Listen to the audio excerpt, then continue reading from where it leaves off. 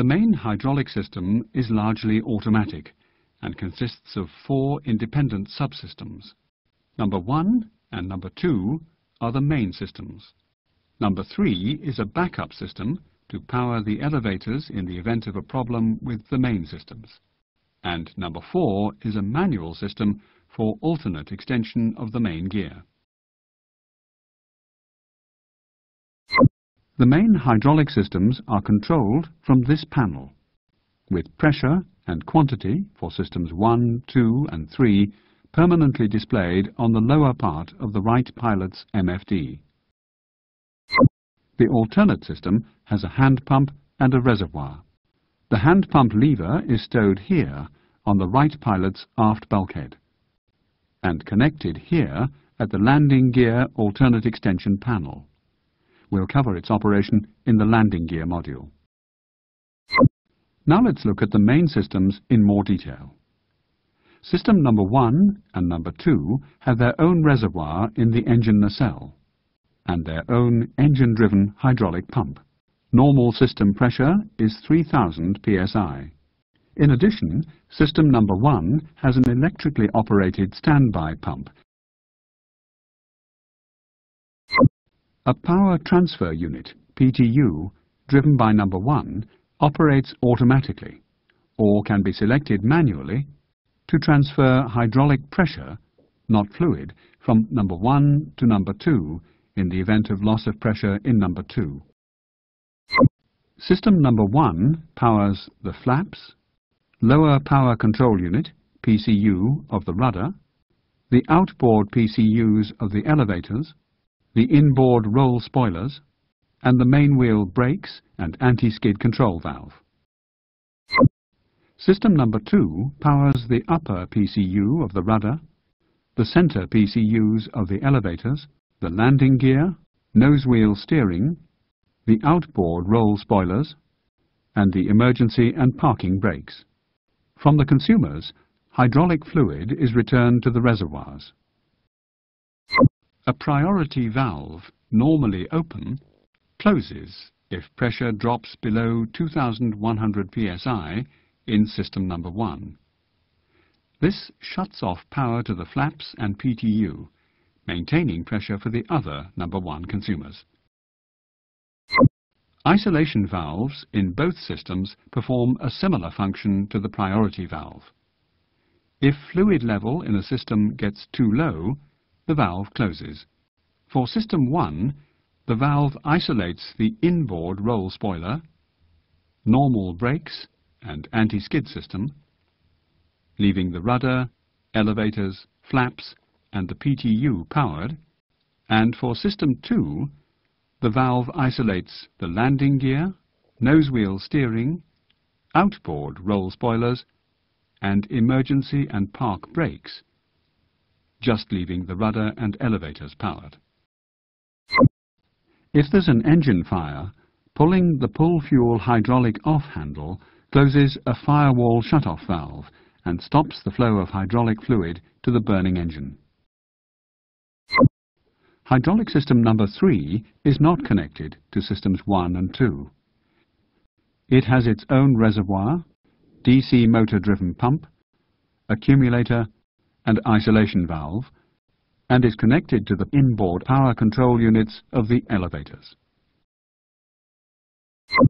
If the flight controls ECU detects loss of hydraulic pressure in system number 1 or number 2, the isolation valve opens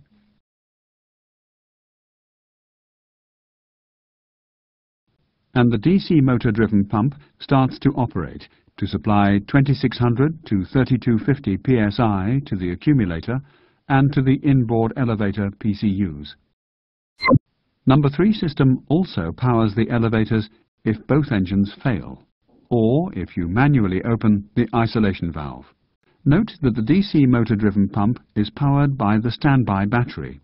If it operates for more than 60 seconds on ground, or if number 3 pressure is too low, the number 3 standby hydraulic pump caution comes on.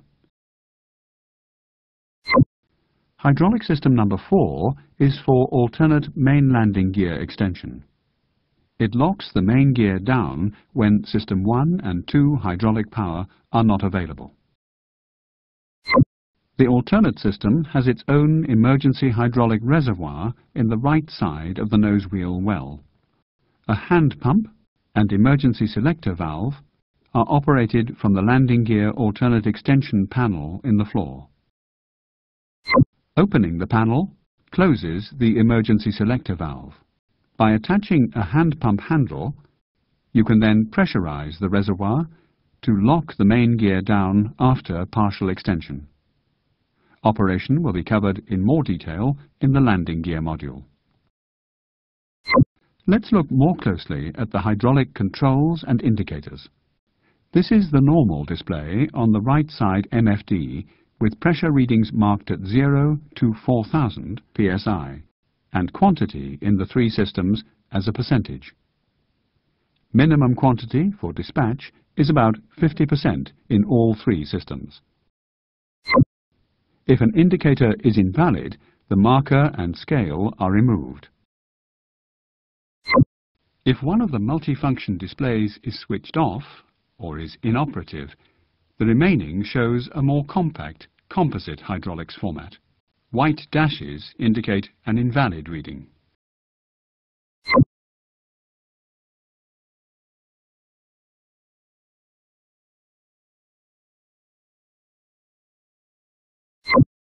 You can also select the standby pump on manually.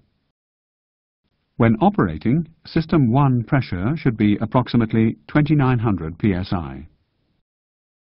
Pressing the switch light again stops the pump.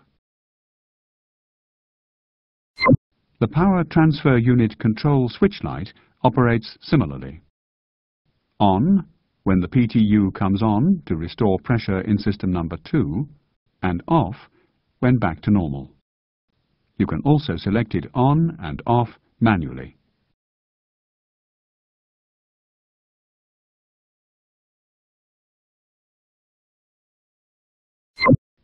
Normal procedure is to select both the standby pump and the PTU on for takeoff and landing, and off on the climb checklist.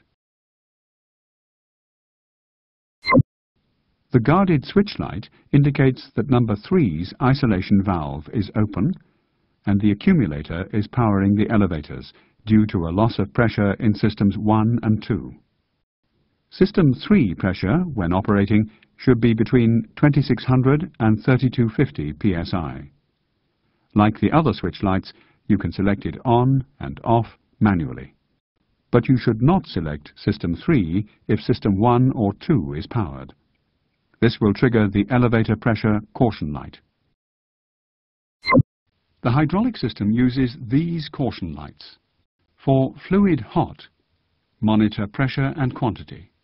For standby pump hot, switch off the standby pump in system number 1 at the hydraulics control panel, and also monitor pressure and quantity. The number 3 standby pump is the DC motor pump that engages when systems 1 and 2 are unpowered. If this light comes on, it indicates that the pump has been running for more than 60 seconds on ground, or that System 3 pressure is below 900 psi. Inform maintenance before the next flight. Elevator pressure illuminates when number 3 system and number 1 or 2 are powering the elevators. This light indicates low quantity in the number 1 system, causing its isolate valve to close, leaving the rudder, elevators and flaps powered. Low quantity in number 2 isolates various surfaces, leaving the rudder and elevators powered. Finally, these lights indicate hydraulic pressure below 1800 psi. For system number 1, you should switch on the standby pump to increase pressure. And for number 2, switch on the PTU to transfer pressure from number 1. In both situations, monitor pressure and quantity and the isolate caution light.